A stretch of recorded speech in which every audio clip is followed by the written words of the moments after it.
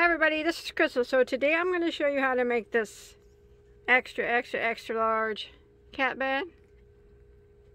That's my cat Steve. Every cat bed I ever made him, it was never big enough, so I decided I was going to make him a huge one. Now this can be used for probably, like, what do you think, Eric? A medium-sized dog?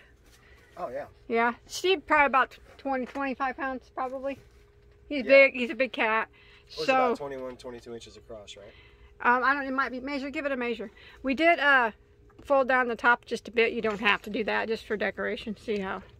But roughly, without it folded down, what is it across? Yeah, it's roughly like 22, and then without it folded down, yeah, we fold the top down a little bit. It makes it stand up a little. 7.5, but you can go a little taller. And I say in the video that you can make it smaller also if you have a smaller dog or a smaller cat. But this is what it looks like with the top not folded down. You can see I did a slip stitch edge and a single crochet edge. It's very easy. It's all single crochet, either done in the back loop, regular, or slip stitch. And then we just folded down the top just a bit, and it helped it to stand up a little bit better. As you can see, Steve likes it. You lost your hat, Steve. Steve, tell everybody. Say, let's get started on this. Say, it took my mom forever to make me one. Steven. Alright, let's do this. Okay, for this project, I use Lion Brand Vel-Luxe Jumbo yarn. It is a Jumbo number 7. Now, you don't have to use this yarn. It is a pretty nice yarn. It's chain spun velvety jumbo. It's kind of cool. It's got a nice stretch on it. But yeah, you don't have to use this yarn. Any Jumbo number 7 will work. It's a 100% polyester, and there are 21 yards in here, and I went through 9 balls. But like I said, my cat bed is big because my cat's like 25 pounds, and it's big for him. So I think it would even work for well, he fits in it quite nicely. I mean, it would work well for a nice medium-sized dog, but you can make it smaller also. But yeah, I went through 9 of these. The color I used is this right here. And then I'm going to be using a size S, which is a 19mm crochet hook. I think that's what they recommended. Yeah, I did use the recommended hook size on this. So it's super easy. Let's go ahead. It's super easy to make. It's super easy to adjust to your size of whatever animal you're making it for. So let's go ahead and get started on this. All right, we're going to start off with a slip knot on our hook.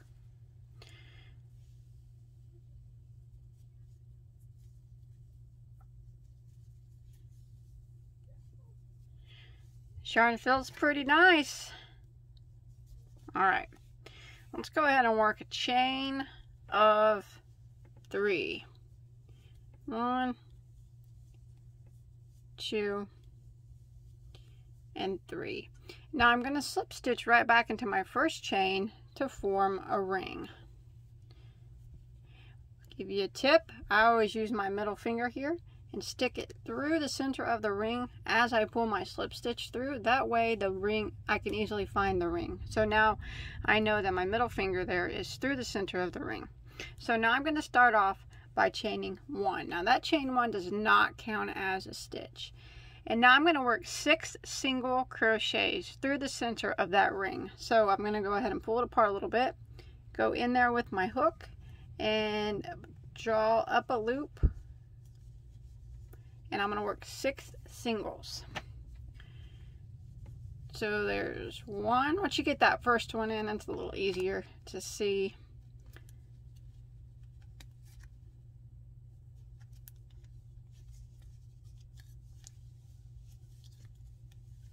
There's 2, 3. You can slide them over if need be.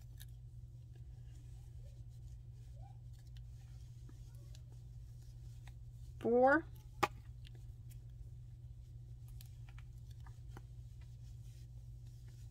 5. This is ours. This is probably the hardest row. Don't worry, this gets to getting this. And 6. So we got our 6 single crochets for the base. Now we're going to build the base as big as we want it to be. So we're going to need some type of a stitch marker. I generally just use a piece of yarn for a stitch marker, but you can use whatever you want.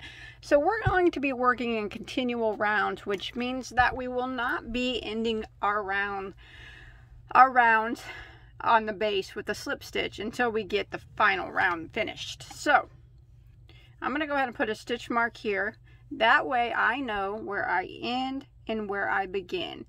Now remember, this chain 1 does not count as a stitch. I like to count backwards. 1, 2, 3, 4, 5, 6. Now I know that my first stitch needs to go right here. This is our first single crochet, because sometimes that chain 1 appears to be a single crochet, but it's not. So what we're going to do for round 2, you'll have 6 stitches here at the end of round 1. We're just going to jump over here to our first single crochet, and we're going to put 2 single crochets into that stitch. Maybe.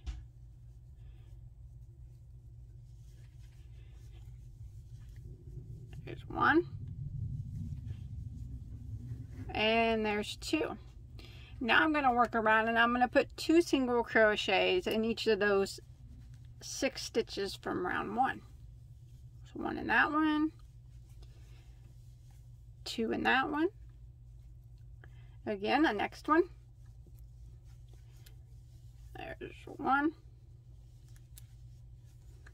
There's 2. And we're going to work 2 in every stitch until we get back to our starting point. There's 1. 2.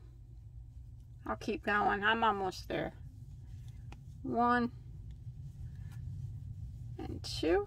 Now I got 1 more stitch before my stitch marker. 1, 2. So now I'm at my stitch marker, and you should have a total of 12 stitches now at the end of round 2. 1, 2, 3, 4, 5, 6, 7, 8, 9, 10, 11, 12. And I do. So what I'm going to do now for round 3, I'm going to pull my marker up and place it right here, and I'm going to start again. So for round 3, the repeat is going to be 1 single crochet into the next stitch, and then 2 single crochets into the next. This yarn's a little slippery. I like it. It feels stretchy, but it's slippery.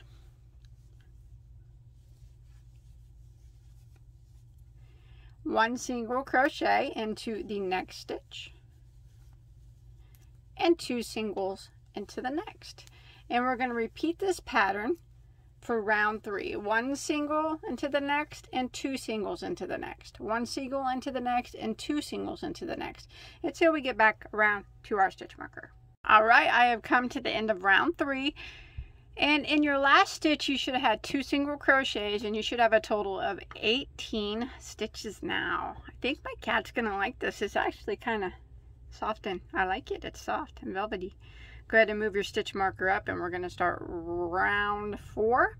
Round 4, the repeat is going to be 1 single crochet into the next 2 stitches, and then 2 single crochets into the next. So we'll go ahead and put 1 single crochet in the next 2 stitches. So there was 1 into the next makes 2, and then our next stitch will have 2 single crochets in it. And then we're going to repeat that all the way around for round 4. 1 single crochet into the next 2. There's 1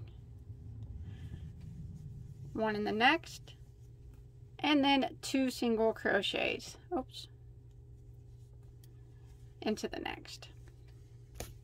So I'm going to repeat this pattern of 1 single crochet, 1 single crochet, 2 single crochets into the next, all the way around until I get to the end of row 4. Okay, I've made it to the end of row 4, and you should have 2 single crochets in your last stitch, and you should have a total of 24 stitches now. Now we're going to start round 5. Move our stitch marker up.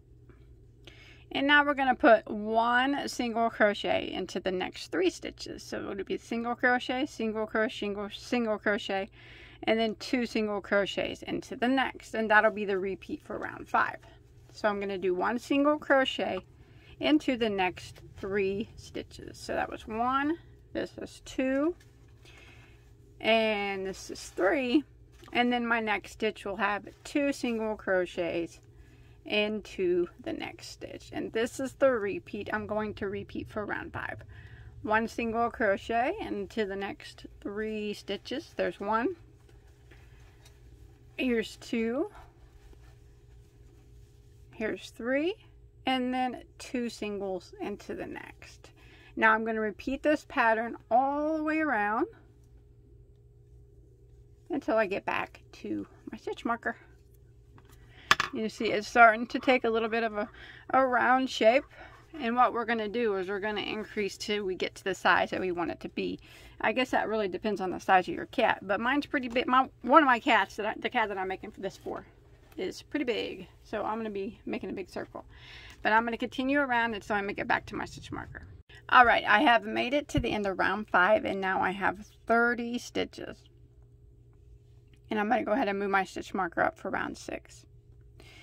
Now, what we're going to do is we are going to put 1 single crochet into the next 4 stitches, and then 2 single crochets into the next.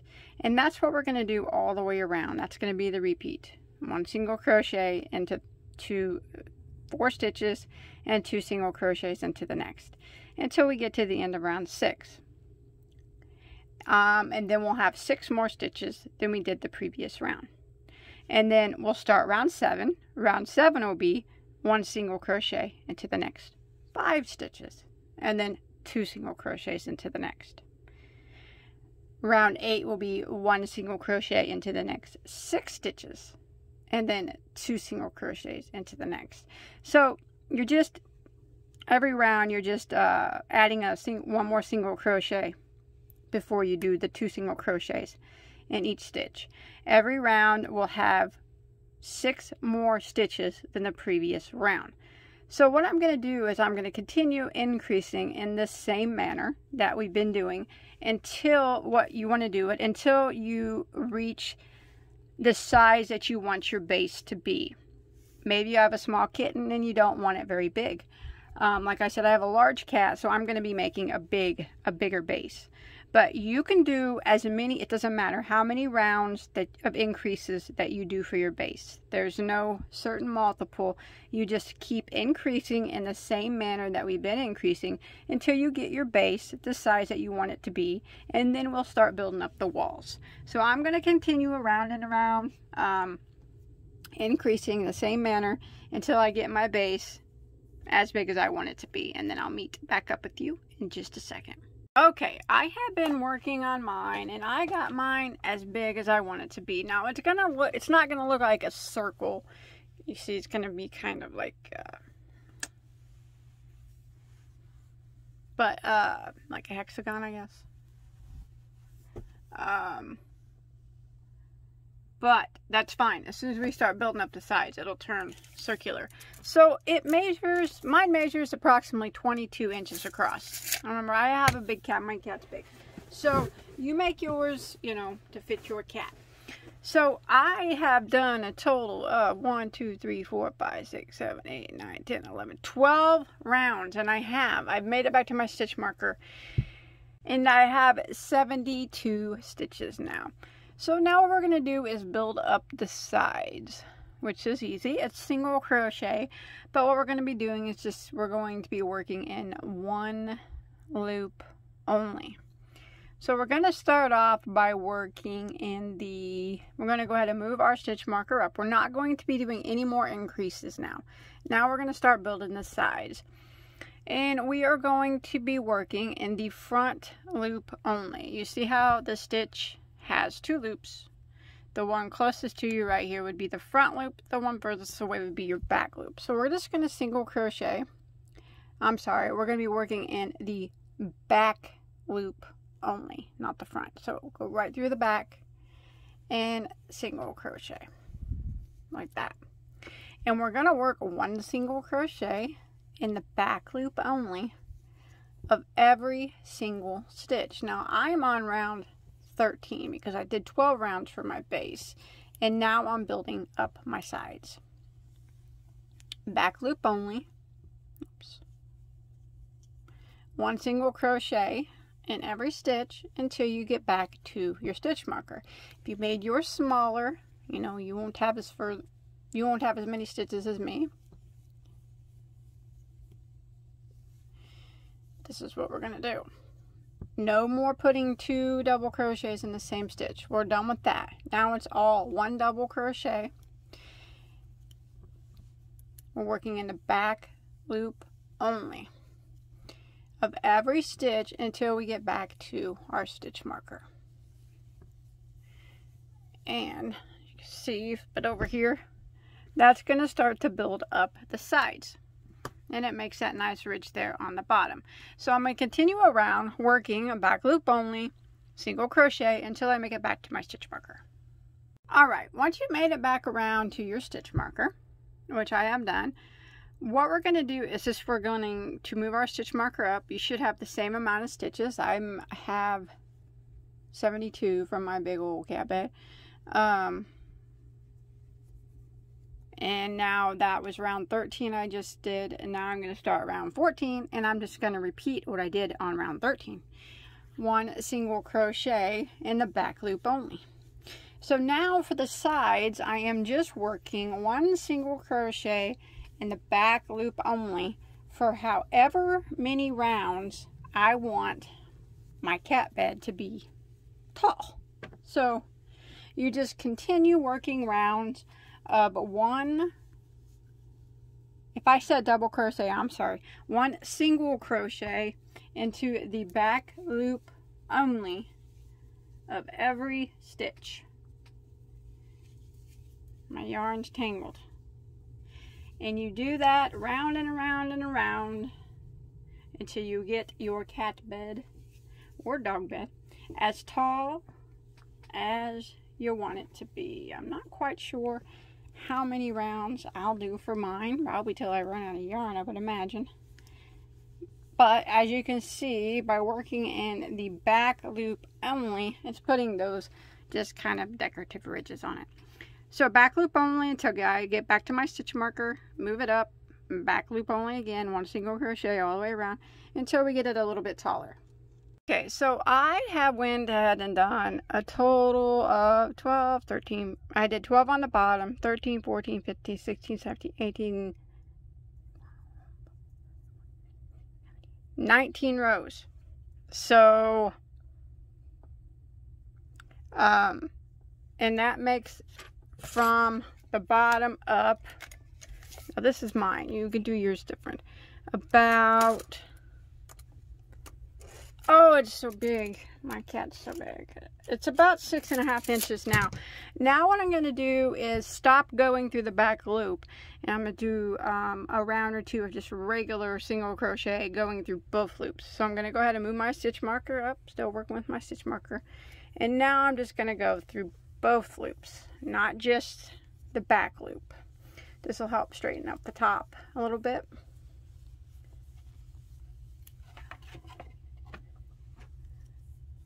So now I'm going around 1 single crochet through both loops now, and I'm going to do, I believe, 2 rounds like that. So this will be the first one, and then when I get back to my stitch marker, I'll move it up and I'll do another round of 1 single crochet going through both loops of the bed.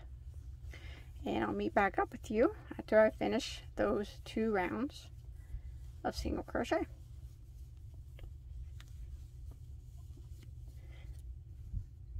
Okay, I've made it back around. I decided to only do 1 row of double crochet, but you could do more if you want, depending how tall you want it to be. But I'm going to do 1 final round, and what I'm going to do is I move my stitch marker up. I'm going to do a final round of slip stitching in every single stitch all the way around. So I'm just going to do a slip stitch into every stitch. This will be my finishing round. See that? Just gives it a little bit of a decorative edge, I guess. And I'm going to slip stitch all the way around until I make it back to my stitch marker. And we'll be done after I hide some tails. I Sure hope my cat likes it. There we go. So that's what the edge looks like so when we slip stitch all the way around back to your starting point. I've made it back to the end of my final round of slip stitching, and here was my first slip stitch. I'm going to go ahead and slip stitch into that first slip stitch where the stitch marker is and tie off. What I'm going to do is pull a little bit of this long tail out, snip it, and weave it in, and I'm going to weave in all my tails. Alright, once you are finished, you can hide all the tails and be done. Steve found it. Steve likes it. He's got plenty of room in there. He's not sharing with anybody. Now, if you feel like it might be, this is what it looks like completely standing up. You can see Steve's butt's making it lopsided there. You can fold the top down just a bit like this, and that'll help it keep standing up straight also. But otherwise, mine's standing up pretty straight on its own. But that's it. What do you think, Steve? Oh, you sick of me bugging you? You sick of me bugging you? That's it. That's all there is to it. Steve likes it. You liking it, Steve? Yeah, plenty of room. Plenty of room. You gonna let your brothers get in here with you? Your sister? Say heck no. Tell everybody thanks for watching. Say thanks for watching. Don't forget to like and subscribe to my mom's channel. Bye, everybody. Stay safe.